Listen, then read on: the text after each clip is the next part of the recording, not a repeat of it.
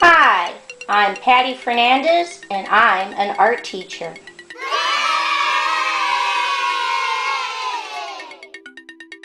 Visit my website at pattyfernandezartist.com. Okay, let's draw.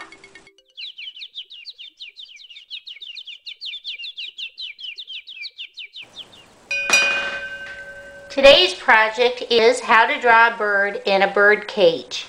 I'm going to take 3 fingers from the top and put a dot. And from that dot, I'm going to draw a curved line down and stop on the left. Go back to the dot and a curved line down at the right. At the bottom, I'm going to draw a straight line connect. On the left, one little straight line down. On the right, one little straight line down. And I connect the two at the bottom. I come all the way up to the top and I draw a little curved line. From the center of that little curved line, I draw a straight line down.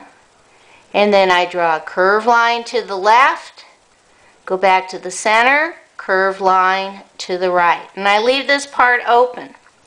In the middle, I'm going to draw an oval. And once I've drawn my oval, I can connect my 2 floating lines. Underneath, I'm going to put 1, 2, 3 curved lines.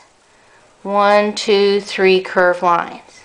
Right in the center of there, I'm going to draw 1, 2, 3 curved lines. I come back to the top and I draw a little curved line. Straight line down, up, connect, and 2 little dots.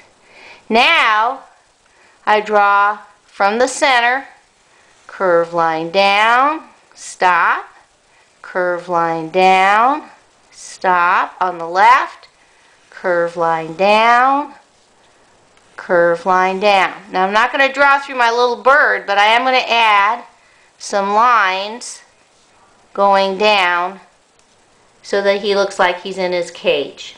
Okay, let's see how he looks when he gets colored. To color him, I'm going to do orange for my beak. You don't need to do very much. And my feet. And then you can do any color you want for the body. And then you might want to pick a different color to do the top of the cage and the bottom. Alright, let's see what he looks like finished. Here's my little bird, all colored in, hanging out in his own little cage. Okay, bye-bye.